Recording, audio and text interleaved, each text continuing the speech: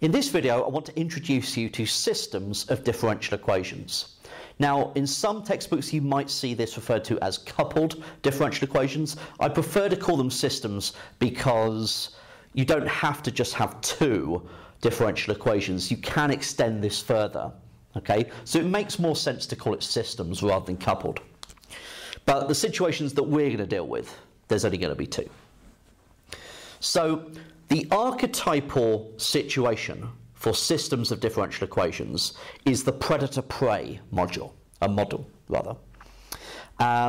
So that's where you have a certain number of rabbits and a certain number of foxes.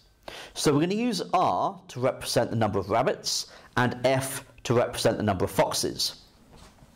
So you can build two differential equations. One that tells you the rate at which the number of rabbits is changing over time, and one for the number of foxes over time. Now this is only going to be a simple model, okay? This is assuming, of course, that there is enough space, that these are the only two animals that are in this system, in this environment, that are interacting with one another. And there's enough food for the rabbits as well, okay? So the way that this is set up is it starts off by saying, right, we're going to have a certain number of, so the dr by dt rather, is going to be equal to, well, the rabbits are going to be mating with one another and their number is going to be increasing. So this is assuming that they've got enough food to do this, of course. So let's say we're going to have 3r. Okay, so at the moment, if dr by dt is 3r, then the number of rabbits is just going to increase indefinitely. Okay. However, the rabbits are being hunted by foxes, and their number is being affected by that. So we might have something like take away 2f. So the larger the population of foxes, the worse off the rabbits will be doing. Okay, that's why it's negative. Whereas for the foxes, the more rabbits there are, the more foxes there are going to be. So we could put in 2r here, for example, and the more foxes there are, the more foxes there will be, because they are mating as well. So we could have something like 4f. And this sets up a system of differential equations. And of course you could have initial conditions for this. So when t is 0, you could say that there were 100 rabbits and there were 15 foxes, for example. Okay? So how do you go about solving a system of differential equations? Well, the first thing I'm going to do is I'm just going to number these 1 and 2. Okay?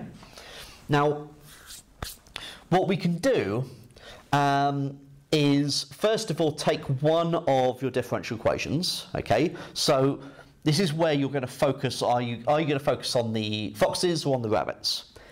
Really up to you. So let's say I focused on the foxes, and for equation 2 I'm going to differentiate it. Okay, so let's call this now equation 3. I'm going to differentiate equation 2, so I'm going to get d2f by dt squared is equal to 2 lots of dr by dt plus 4 df by dt. Okay? So, what I want to do is I want to get an equation here, a differential equation, that just involves f. Okay? So I don't want the dr by dt. Now, I know that dr by dt is this, 3r take away 2f from equation 1. So what I could do is I could replace the dr by dt with this.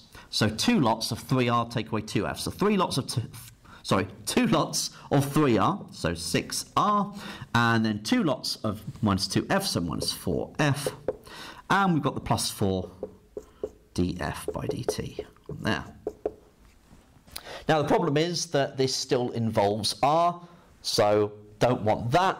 So what I'm going to do is I'm going to go back to equation 2 and I'm going to rearrange this to get r equals. So if I subtract 4f from both sides and divide through by 2, I would get 1/2 df by dt, take away 2f. And now I can replace my r in here.